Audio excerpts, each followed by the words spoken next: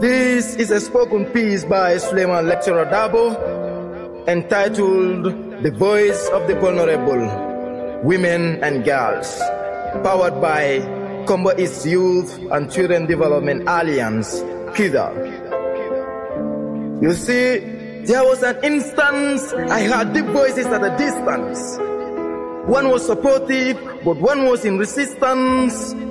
Getting closer to find out, and knowing it I signed out, for it was unjustifiable and completely lined out.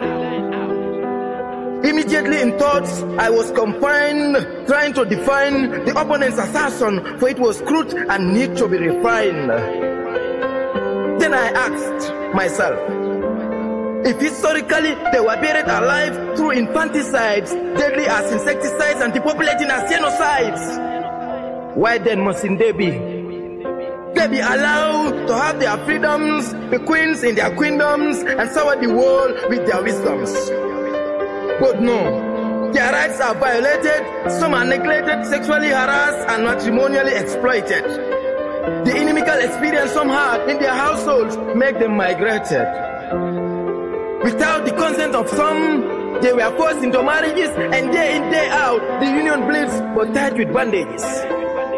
Some were young, and as a result, they had miscarriages in their marriages, and some died, but the survived ones are still in worries. The results make some stigmatized, disorganized, while some are still narrating their stories.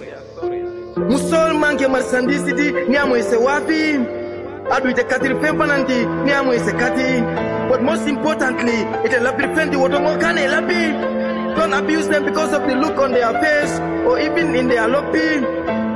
Alafongole musolu bunya, oto alinye bunya, nimi ye doya, dunia bele se de doya, kadu alala doya ro de kunneto, mfania fontonya.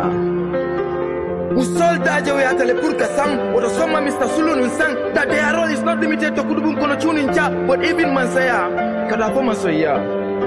Their voices need to be amplified, for their positive efforts in making the world what it is cannot be overemphasized. The 50-50 concept they misconceived, and their roles they stereotyped. You see, a woman in a house they called a housewife, but I wonder whether they are really married to the house. Women are not housewives, not housemates, but instead house builders, housemakers, and notably destiny shapers. So speak up, girls and women, for it is now or never.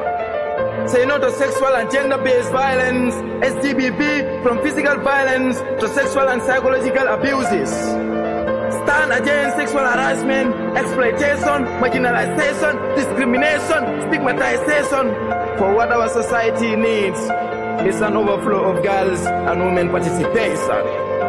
And from their concerns, I quote, no more to girls and women's silence, by Suleiman Lecturer Dabo, a poet in activism.